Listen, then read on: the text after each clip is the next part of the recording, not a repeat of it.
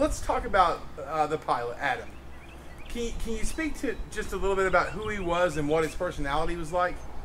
Oh, he was a very high energy gentleman. He was an accomplished pilot. He had been a pilot for many years, held a commercial rating, and was active all the time. He was just a high energy personality that seemed to love everybody, and everybody loved Adam. Now, you sort of spoke to that when you answered the question, but why is it that you hold Adam in such high regard as a professional pilot, in a professional pilot capacity? I would say that his dedication to his piloting and helping out the community that he served. He was into the skydiving community, and he was a skydiver himself. His forte was being able to jump out with American flag. He was a retired Marine, and he was very patriotic, and that was his joy, to bring in like a 4th of July American flag and fly some smoke canisters on his heels and such like that. Gotcha. I believe he was with 2 other jump instructors. Yes. What were they doing here at the airport yesterday? It was on Sunday. Sorry. They had been contracted out to come service the Skydive Mountain City organization here. And so they were contracted to come up here and jump Skydive Mountain City's customers.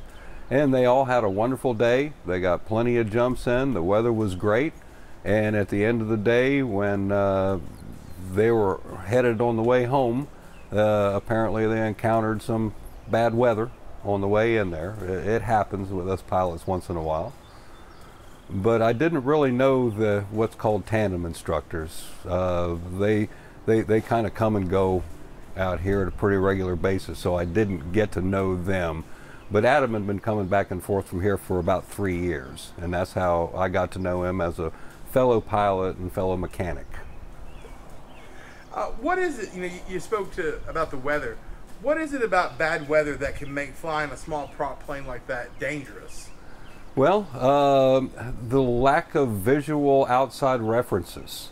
When clouds and weather gets in the way, you can lose your sense of what way is up and what way is down.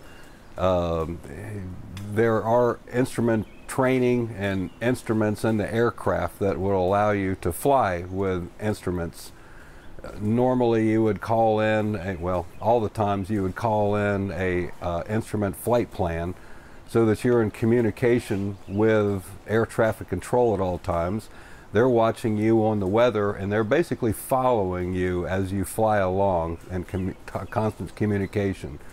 Visual flight rules, none of those apply. You can just take off, and as long as you can see out of the plane, you can see reference to the ground. You know which way is up and down because you can look outside. And you don't have the lack of visibility. So there are minimums, requirements that the FAA sets forth that determines whether it's an instrument condition or a visual condition. When he took off that evening, it was visual conditions here, but it was instrument conditions at the destination. I guess why and maybe how has Mountain City become a skydiving destination? Well, there's a lady that used to live down in Raleigh, North Carolina, that has a couple children that are going to Appalachian State University, and that got her into the area, and she wanted to start a skydiving operation. She has federal grant assurances dictate that any federally funded airport has to accept any aviation related businesses to operate at their field.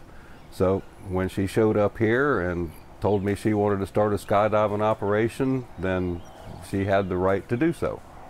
And so she started Mountain City skydiving like 2.5 years or so ago. The program's become pretty popular, hasn't it?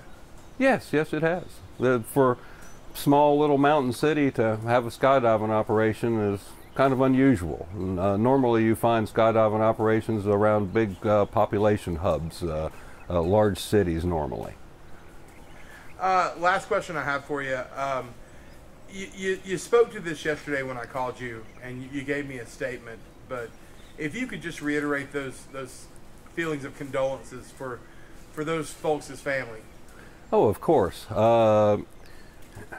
I knew Adam throughout the years, not very well, but just when he occasionally stopped in here. I didn't know the tandem instructors, but they were two young gentlemen, from what I've read on social media, that they were super people. And I know Adam was just a great guy, a great personality. And the tragedy that they experienced a couple nights ago has just ripped everybody's heart out around here. And there's really no words that you can say that would take back that loss.